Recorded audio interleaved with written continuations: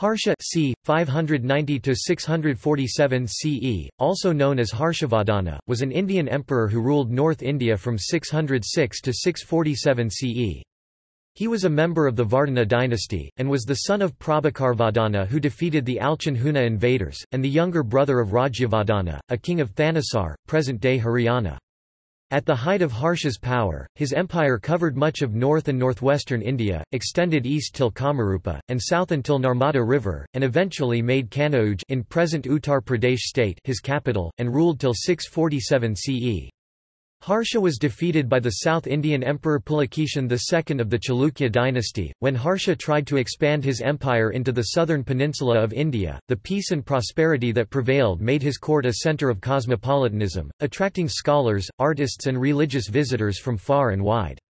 The Chinese traveller Xuanzang visited the court of Harsha and wrote a very favourable account of him, praising his justice and generosity.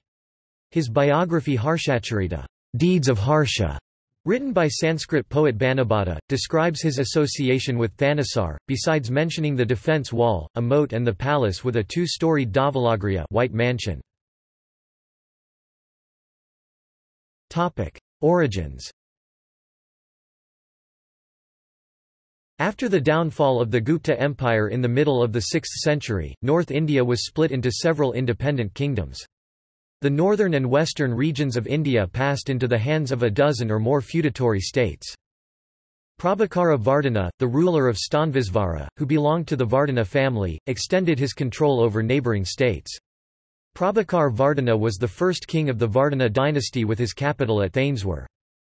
After Prabhakar Vardhana's death in 605, his eldest son, Raja Vardhana, ascended the throne. Harsha Vardhana was Raja Vardhana's younger brother. This period of kings from the same line has been referred to as the Vardhana dynasty in many publications. According to major evidences, Harsha, like the Guptas, was of the Vaishya Varna. The Chinese traveller Xuanzang mentions an emperor named Shiladitya, who had been claimed to be Harsha. Xuanzang mentions that this king belonged to Fei Shi. This word is generally restored as Vaishya, a Varna or social class. Ascension. Raja Vardhana's and Harsha's sister Rajashri had been married to the Mahukari king, Gravarman. This king, some years later, had been defeated and killed by King Devagupta of Malwa, and after his death Rajashri had been cast into prison by the victor. Harsha's brother, Raja Vardhana, then the king at Thanesar, could not stand this affront on his family, marched against Devagupta and defeated him.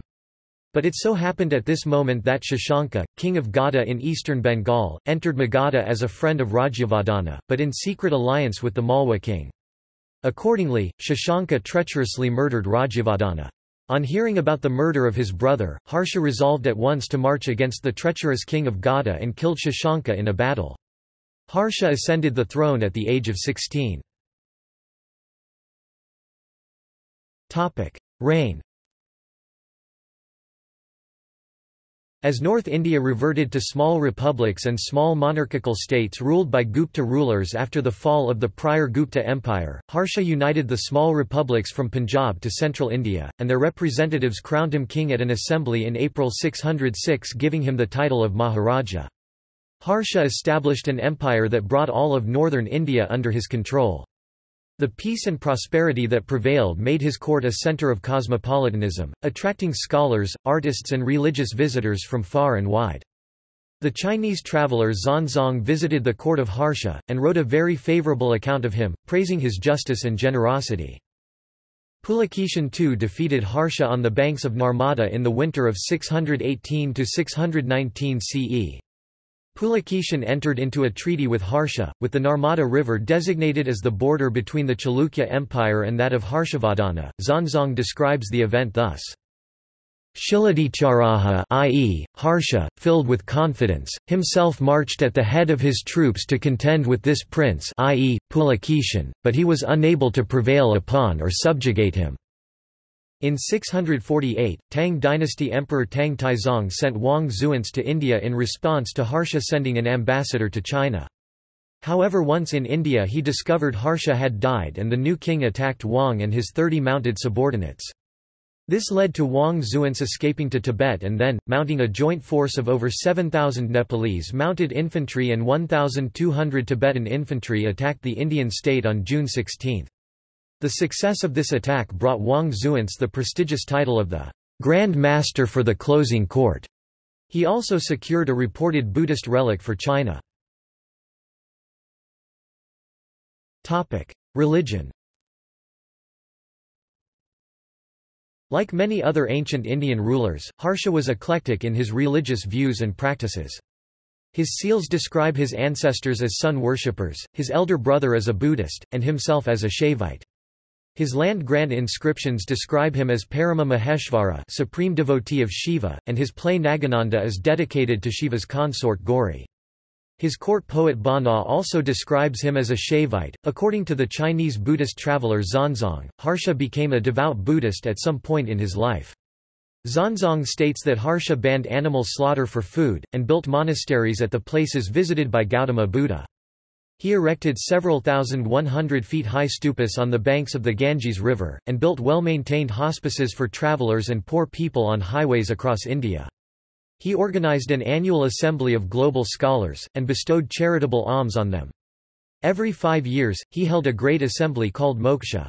Xuanzang also describes a 21-day religious festival organized by Harsha in Kanauj. During this festival, Harsha and his subordinate kings performed daily rituals before a life-sized golden statue of the Buddha. Since Harsha's own records describe him as Shaivite, his conversion to Buddhism would have happened, if at all, in the later part of his life.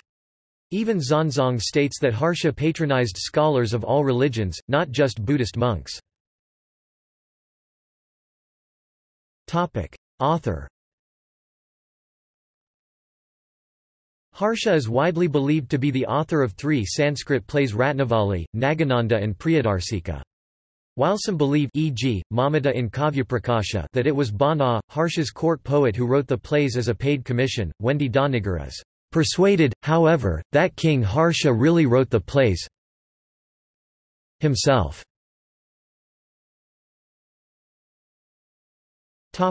See also: Surasena Kingdom, History of India, Bhaskar Varman. References. Further reading. Reddy, Krishna 2011, Indian History, Tata McGraw-Hill Education Private Limited, New Delhi. Price, Pamela 2007, Early Medieval India, HIS 2172 Periodic Evaluation, University of Oslo. Conquests of Siladitya in the South. By S. Srikanta Sastry.